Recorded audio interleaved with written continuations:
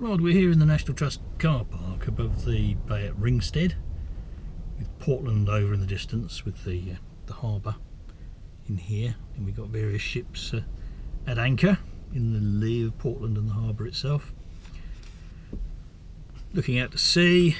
But in the foreground, between us and the breaker line, you can see that most of the landscape is made up of grass.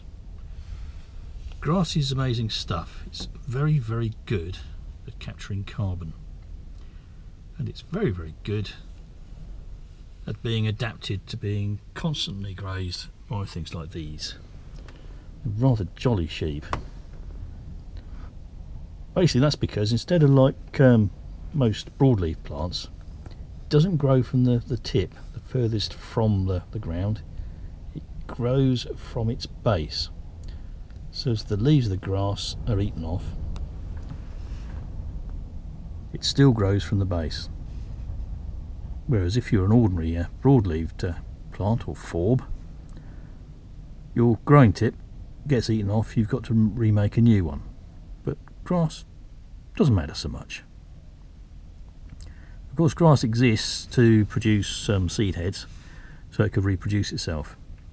But in the meantime, if it's prevented from producing a seed head, it can reproduce vegetatively. It can spread and cover large areas, stabilise the ground, and in the right conditions, as well as being good at capturing carbon, it can also store carbon. If you take an ordinary grass leaf, it doesn't store carbon for very long, but in the right conditions, if the ground conditions are slightly wet and the thing's left undisturbed and not ploughed, it can build up layers of carbon in the soil. If the soil tends to be waterlogged, it can store the carbon for longer than the lifespan of an individual grass plant. It is also very efficient at photosynthesis, and that is why, together with its valuable property of being able to keep growing while it's constantly eaten off by these chaps,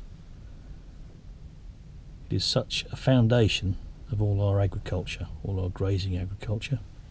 And also, corn is a grass, wheat is a grass, rye and oats, all grasses, and all have this the same characteristic of being very, very good at capturing carbon.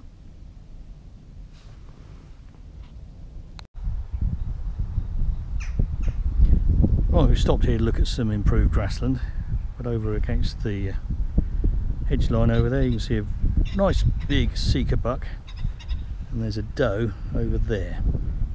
I've just seen a couple of pheasants flying across, cock and a hen. GoPro probably won't pick those up, which is a bit sad, but anyway, here we've got improved grassland. We've got deer slots here and all the way through there, and you can see the lines, hopefully, where it's been drilled with a grass crop. So it will have been ploughed just before that in all likelihood, and possibly had a fodder maize crop. And you can see again down here, see the stripes heading down that way. So this is all improved grassland. This is done for production of grass, which is hugely important in the British countryside, because, as I said before, grass is extremely good, extremely efficient at capturing carbon.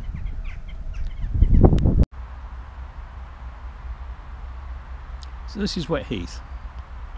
Lots of different species here. There's a polytrichum moss over there. And there's various rushes. This is conglomerate rush, more polytrichum. And various different species of sphagnum. I think this one's Sphagnum papillosum, which is the common one. We'll put him back in a minute. You can see all the water in that.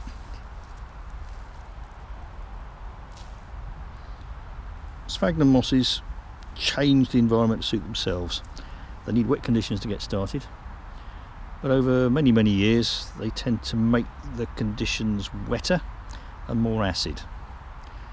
Over many decades, in the right conditions, they can build up layer upon layer retaining those wet, waterlogged and acidic conditions so that other species can't get a toehold. So even things like the Scots pine and the rhododendron find it difficult to start and difficult to grow. If that process keeps going, then they can start actually sequestering carbon. The bottom layers of your peat bog will retain cold, dark, acidic and waterlogged, so that the organic matter deep within them can't rot down. And eventually that carbon can be locked away from biosphere processes, unless of course somebody comes up and turns it into to peat for use in gardens. So that is carbon sequestration. You could argue, and some people would argue, that these trees are sequestered carbon, but you can see that they're dead. Trees do not sequester carbon. They capture carbon, and these are doing it quite quickly, quite efficiently, and they store it during their lifetime. These are Scots pines, these are dead, so they're in the third phase of their life: growth, maturity and decay. These are decaying. Carbon in here is being released, going back to the biosphere.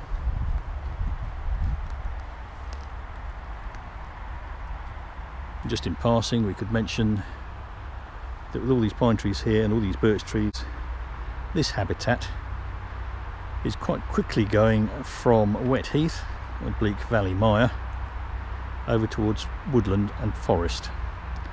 And in 20-25 years time, this will be totally covered in pine unless management work is done, and these species, such as the sphagnum mosses and things like this rather nice pondweed, bottom legeton, in these pools, and the things that will be living in there, such as dragonfly nymphs and the species that they feed on, will disappear. The reason we're here is because over that way you can see the Coast Guard lookout on the top. Hopefully the GoPro will pick it out, and you can also hopefully see a hint of white cliffs. Over out beyond there is the area that was featured in a post I did beginning of last year, in which we did a drift dive off of Durdle Door, which is over that way, and we had a look at this stuff, which is Merl. Hopefully you can see that. Let's pick it up again. Merl is a red alga, so it's only very, very distantly related to these green plants that we see all around us on land. It's more closely related to bacteria, and it's got slightly weird habits, including laying down an endoskeleton of calcium carbonate. It's not terribly wonderful at capturing carbon, in that it does it very, very slowly, but it's very, very good at not just storing carbon, but sequestering carbon. So this is calcium carbonate. This is laid down by the Merl plant itself, and when they're alive they're bright pink, and they come in these branching shapes and they grow very slowly. But this calcium carbonate is pretty resistant to being used by anything in the biosphere, and it can sit and it can persist for hundreds if not thousands of years. And off there, all the way along down at about 20 meters depth, there are huge volumes of this stuff. It forms great big dunes. Most of it's dead, a very small amount is alive, but basically that's a huge store of sequestered carbon. And this is unusual in nature, that plants directly sequester carbon. Usually the plants have to rot down, and then while they're still not quite fully rotted, they have to be incorporated into geological cycles. So eventually they're buried down in the ground, and the carbon in their bodies becomes locked away, That's what sequestered is from the biosphere, so the biosphere can't get at it. That's what fossil fuels are. Oil, coal, gas, lesser extent lignite, which is semi-fossilised peat, are all fossil fuels. And it's burning fossil fuels and releasing the carbon that they contain into the atmosphere, which has basically triggered our current crisis with the greenhouse effect. Right, these are trees. Wait for this car to go and then we'll start again. This is standing inside the wood. I've never been in it in my life before, I've been past it. But this is, again, as is very common around here, overstood hazel coppice. And in this particular instance, we've got a lot of ash and field maple along this edge, which seems to be an old boundary. Anyway, I digress. The reason I stopped to film this is basically to say that trees are quite good at capturing carbon and better than grass at storing it. But trees do not sequester carbon. All the carbon that is stored in here for the lifetime of the tree is only stored temporarily. And even a hawthorn tree might live a lot longer than a person. And an oak tree definitely will live a lot longer than a person. What they say is, an oak tree, this is actually an ash, it takes 200 years to grow, 200 years in maturity, 200 years to die, and might have another 200 years as it rots down. And some of these ashes will be a lot older than 200 years because they've been cut and then have grown up. So the root systems will be older than the trees themselves. But that storage of that carbon in the root systems and in the tops of the trees is temporary.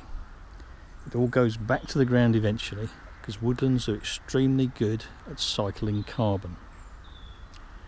And some of you may think that's heresy, saying that trees do not sequester carbon, but it is true. For carbon to be sequestered, it must be locked away from the biosphere. And all the carbon in here is still part of the biosphere.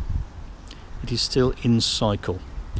If you cut this down and burn it, you're just accelerating the rate at which it naturally goes back into the atmosphere.